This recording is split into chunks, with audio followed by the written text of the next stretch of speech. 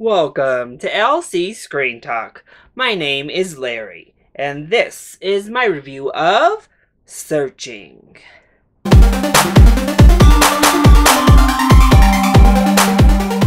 are given another all-through laptop perspective film, this time that is not a horror and, in particular, is not part of the Unfriended franchise.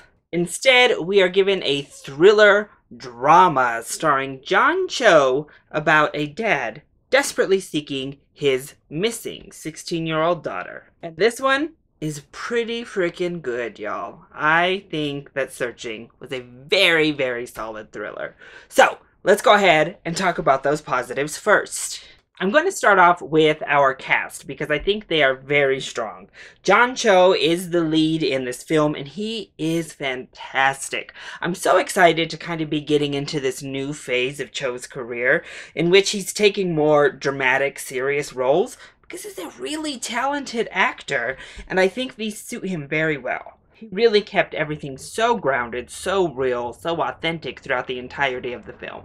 I also believe Deborah Messing was very strong in here as well. This is some of the best actual acting I've seen from Deborah Messing in some time, so kudos to her. All of our supporting characters and cast were also fantastic. This really talented cast brought the script and story to life in such a believable way, and such a way that grounded what could have easily become a gimmicky premise. Our director, Anish Shaganti, sorry for pronunciation, also keeps this film grounded. First of all, he not only directed the film, but he also co-wrote the film.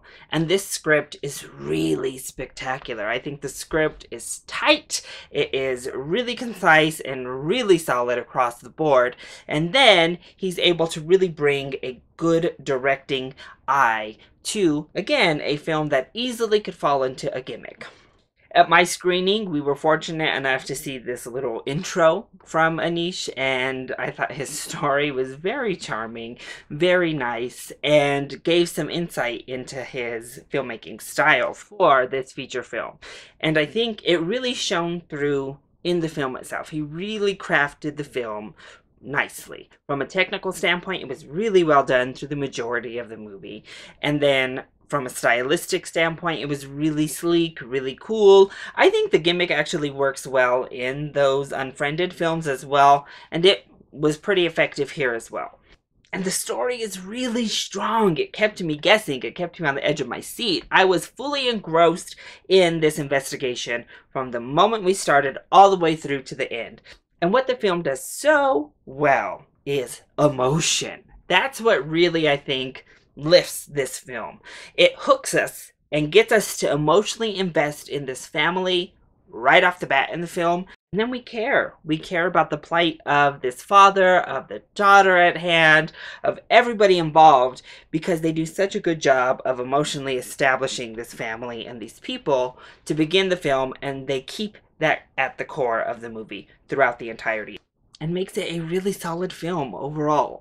Now, as for negatives when it comes to Searching, I did mention those Unfriended films.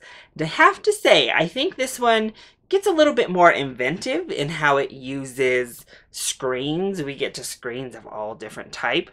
However, I do think it falls a little bit short overall to complete conviction, to staying with that gimmicky premise of only showing the world through these screen lenses. Since we have to move around and go to all these different settings in this film, at many times the camera work seemed just a bit contrived, whereas I don't really feel that happened with the Unfriended films.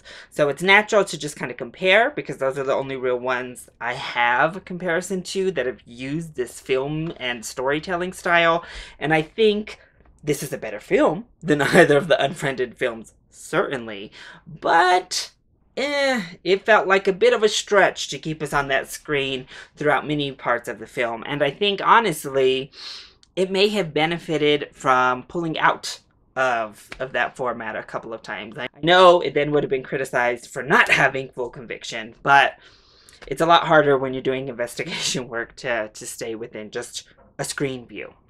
I also think the third act gets a bit weaker than the rest of the film. It gets a lot less grounded. We get a lot more like big investigation, suspense, thriller type of tropes that are introduced in that third act. Some of the graphics get a lot wonkier. We get more news coverage coming in that's like a little bit more questionable. So far as amazing as those first two acts are, the third act is still satisfactory. It is still good. You can see that they definitely had a hard time sticking this landing. But overall, I think that Searching is a really good thriller. I was fully hooked, fully invested, and that says something about a film that keeps you within the space of screens throughout the entirety of the runtime. It's a surprisingly thrilling ride, and even more surprisingly, it keeps you in all of your feels throughout the film. So I think if you like thrillers, then this is a full price ticket. I think it definitely warrants heading out to the theater, and it's good enough that I think you're going to enjoy it enough for that full price ticket. So head out, see Searching when it opens in a theater near you.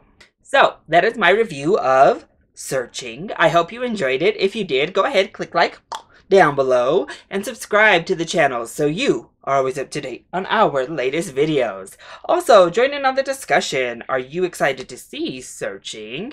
And what are your thoughts overall on keeping a film within screen point view? Let me know either in the comment section down below, or you can hit me up on Twitter. I love you all so much for your support. Mwah!